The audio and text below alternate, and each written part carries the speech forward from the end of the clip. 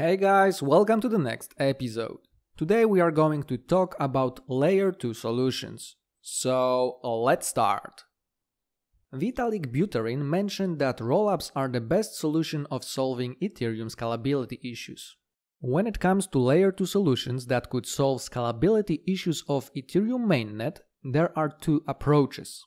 First of them is grouped under the name of ZK rollups, and the other one is known as optimistic rollups. In this video, I am going to focus mostly on optimistic rollups and compare a few of them to show you their similarities and differences. So let's start. In today's video, I'm going to focus on three solutions that could be grouped as optimistic rollups, but over time, each one of them evolved in a way that now they are all separate products with only a few similarities.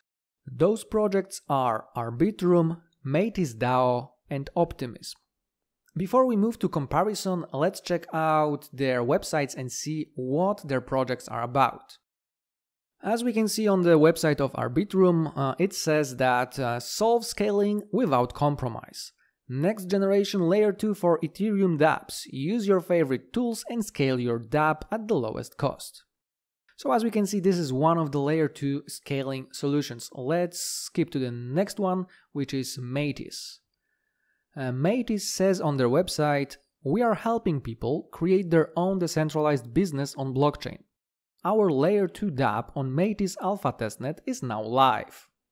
So as you can see, they already have a running alpha testnet on Metis. And now let's move to the next one, Optimism. So on the main website of Optimism, we can read that Optimism is the new scalability stack for Ethereum, instant transactions and scalable smart contracts. So as you can see, all three of those solutions try to solve Ethereum scalability issues. And now let's start with similarities between Metis, Arbitrum, and Optimism rollup solutions. These three solutions give an Ethereum-like experience. You will be able to use it with MetaMask and other popular wallets in the future. If you are familiar with the Ethereum mainnet, then you will hardly feel the difference when using Metis, Arbitrum, or Optimism. Each of these solutions also has an increased number of transactions per second compared to Ethereum network, and that results in significantly lower gas cost on Layer 2 than on Layer 1. When we are looking at similarities, let's take a look at the honest watchtower assumption. What exactly is watchtower? Watchtowers are basically full nodes that are being incentivized to validate the chain and transactions. If they detect an illegal action, they have a specified amount of time called a challenge period to submit proof of the fraud to Layer 1 smart contract. So basically, we assume that the watchtower is honest, and if it detects a fraud attempt, it will report it by submitting the proof to Layer 1 smart contract, and therefore, the illegal action will be prevented. So Metis, Arbitrum, and Optimism all use the honest watchtower assumption in their Layer 2 solutions. And now let's move to the next point, which is mass exit assumption. Mass exit assumption refers to the ability of all users to exit a Layer 2 chain. So when a lot of users need to move their assets from Layer 2 back to Layer 1, there will be throughput issues, making the mass exit a slow process. All three of the compared solutions allow mass exit to occur, but due to the efficiency in Metis' Layer 2 design, such as the DAX being on separate chains, the scale of such a mass exit is much smaller compared to Arbitrum or Optimism. When it comes to similarities, that would be it. Now let's take a look at the differences of these Layer 2 solutions. Let's start with validation time. So what is validation time? Validation time is the time needed for the settling of transactions from a Layer 2 chain to the underlying Layer 1 chain. And this time could be different for different Layer 2 solutions. During my research, I have learned that validation time for Optimism is around 7 days. For Arbitrum, it's a few days time, while for Metis, validation time is only a few hours. So you may wonder, why is there such a huge difference between Metis, Optimism and Arbitrum? In general, a longer validation time is put in place for security reasons. A longer validation time equals to more security. But Metis created their own unique validation mechanism and managed to cut the validation time to hours without compromising security. I would say that it's quite an impressive result comparing it to other layer 2 solutions. The next thing I would like to cover is IPFS. So what exactly is IPFS and which of the layer 2 solutions have it integrated? IPFS stands for Interplanetary File System, and it is a protocol that allows users to store and share data in a distributed file system. So basically, you can store and access files, applications, websites and data via IPFS. Between Arbitrum, Optimism and Metis, only one of them have IPFS integrated in their protocol, and that's Metis. Virtual machines.